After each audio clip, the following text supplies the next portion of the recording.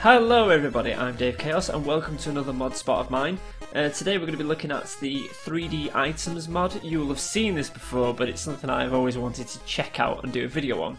So here we are again. This is the Tekkit world that we've been using, and that's available for download in the description of the Tekkit videos. Right, so this mod is extraordinarily simple. There is two different versions. You've got a mod loader version and you've got a Forge version. Now I'm using the Forge version because a lot of the mods recently have been using Forge, and that's simply because it's more of a robust and all-round better thing to be using. So for those of you who haven't seen this, this will basically make all your items that are on the floor 3D. So let's chuck something on the floor. You can have a look at what I'm talking about. Oh, I think this is just awesome. This is the way it should have always been. Look at that.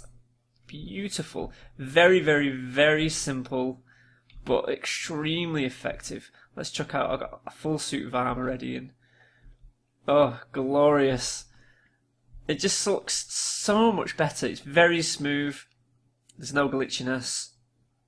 And there you are. Wow. I love it. Very simple. If you watched the mod review from yesterday, I've had some problems with trying to get it compatible with that, the shelving mod.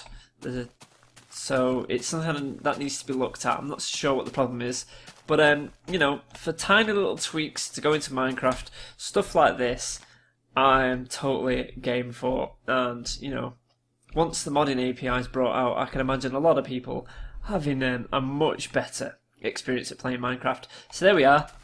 That's the 3D items mod. It's probably one of my favourites. So simple but awesome. So there we are. I hope you liked that video. If you did, please remember to like and favourite, and I'll catch you all next time. Bye.